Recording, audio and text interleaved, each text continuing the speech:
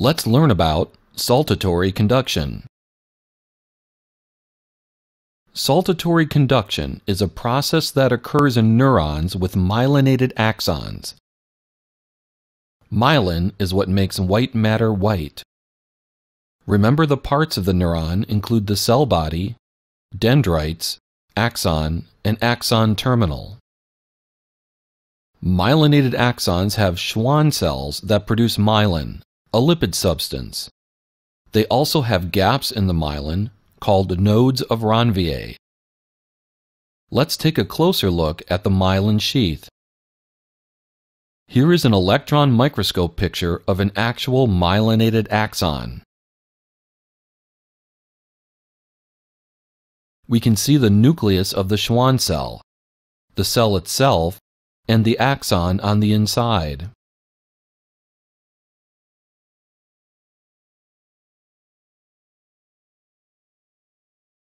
Notice how myelin wraps around the axon.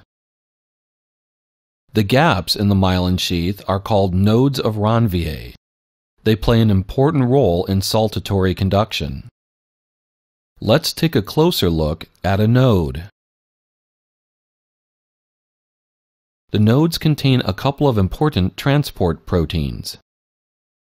These are voltage-gated sodium channels and voltage-gated potassium channels. Here's how it works. We will begin with all of the channels closed. Let's zoom in to take a closer look. There is a large sodium gradient with more sodium outside of the cell than in.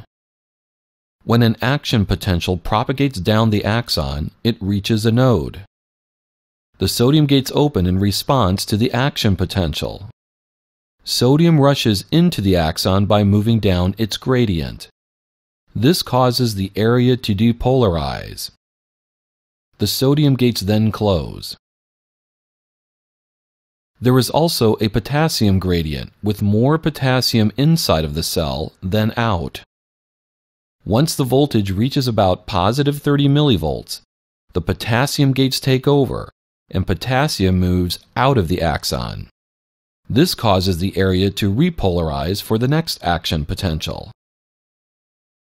If you were to observe this mechanism, it would appear that the action potential would jump from node to node. Myelinated axons conduct action potentials much faster than unmyelinated axons.